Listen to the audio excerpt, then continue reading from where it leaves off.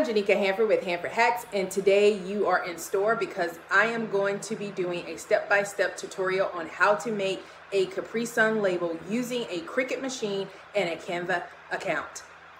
With that, let's get into it.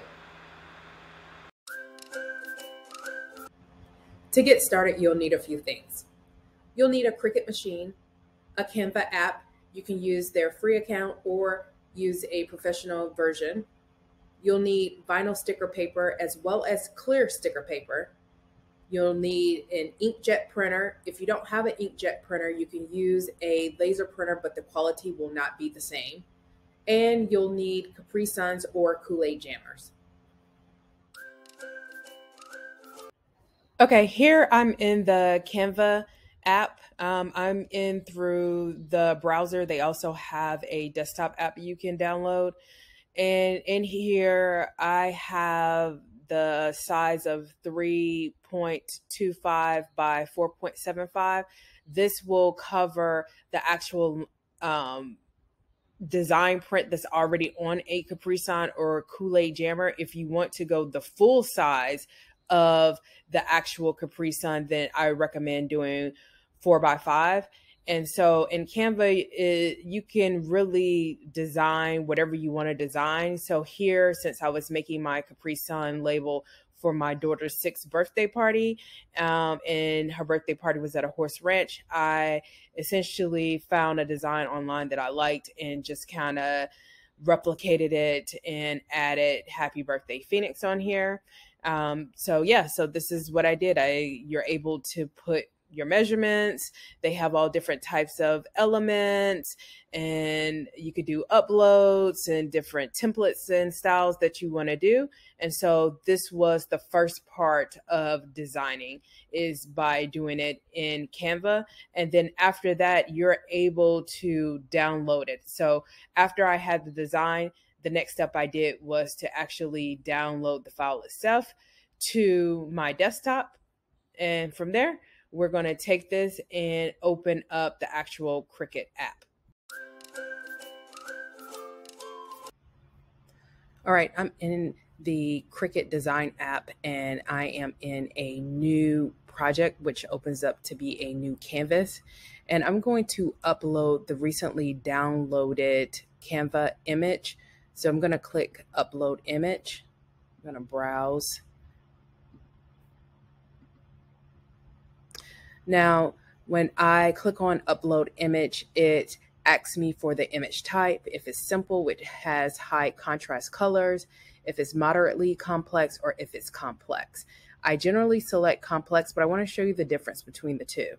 Now, if I do simple, notice how it doesn't really show all the colors or the details of the flowers. And if I click on moderately complex, it looks about the same. So usually complex is usually what I want to select, because it will always show the details of the flowers, the different colors. So 9 out of 10, complex is usually my go-to option. For here, I want to click continue. Now, if I didn't want this pink background and only wanted the horseshoe, the horse, the flowers, and the banner with the blue trim, then I could do the background remover. But because this is for a Capri Sun label, I want this entire image. So I don't want to do the background remover. So with that, I'm going to do apply and continue. Now I can cut the image since this is an entire image, but I don't want to do that because there's nothing else. If I was doing just a cutting image where I wanted to just cut flowers or something like that, then I would use the cut image. But this is truly a print then cut design I'm doing. So with that, I'm going to select the print then cut image and then select upload. Now that this image is uploaded, I can select it and add it to my canvas. Now, the first thing I want to do is fix the size on this. I am going to do 3.5 by 4.5, or maybe 3.5 by 5, and then I want to lock in that measurement. And here I have my image in here. The next thing that I want to do is I want to add a circle.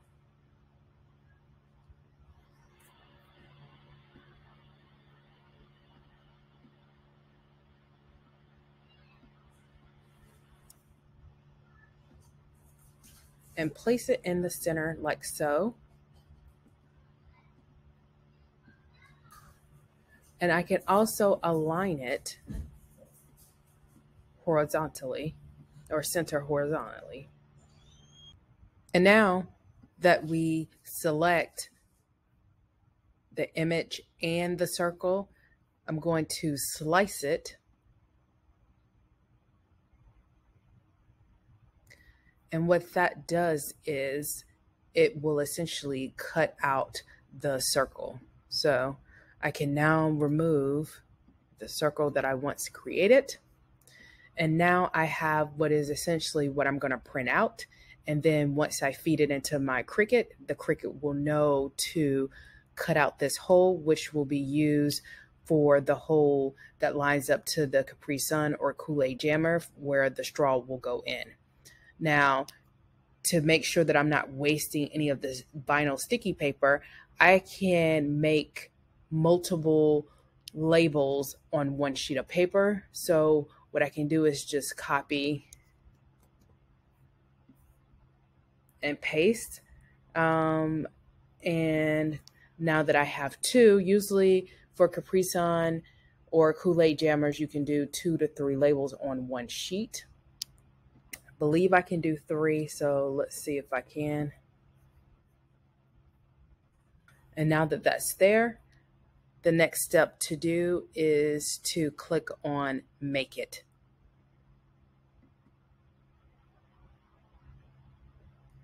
All right, so it looks like I cannot do 3. I can only do 2.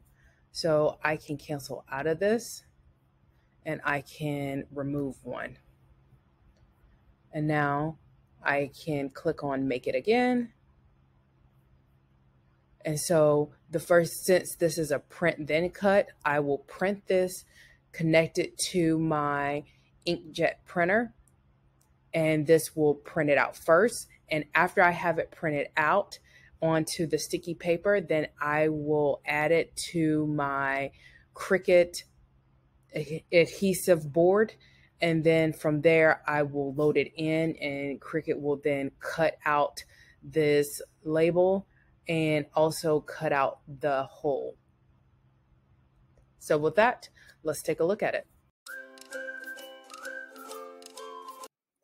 Now that we've printed out the Capri Sun label, the next step is to take the clear sticker paper and we're going to apply it on top of this printed out, only to make it where the Capri Sun label is waterproof. With kids drinking Capri Suns, they may spill some of their juice. And so it's imperative that these labels are waterproof. And in order to do that, that is why I use clear sticker paper that I apply on top of this. And then from there, we can load it into the Cricut machine to actually cut out these labels with the hole for the straw. Welcome to the good part. Yay!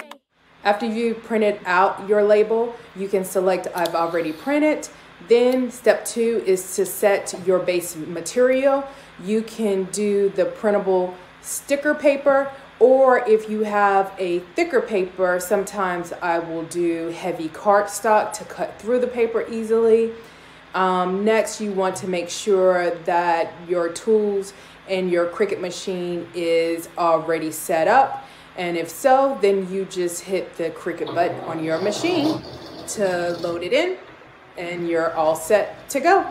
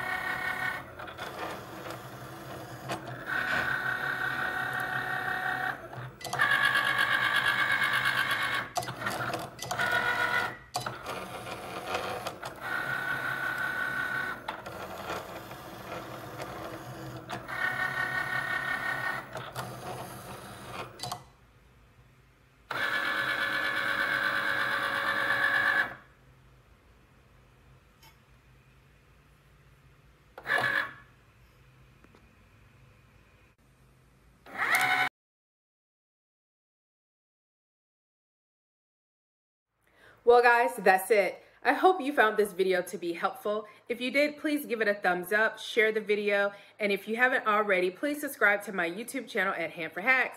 Thanks for watching. As a reminder, make sure that you click the bell icon beside the word subscribe so that you can stay in the know whenever a new video is released.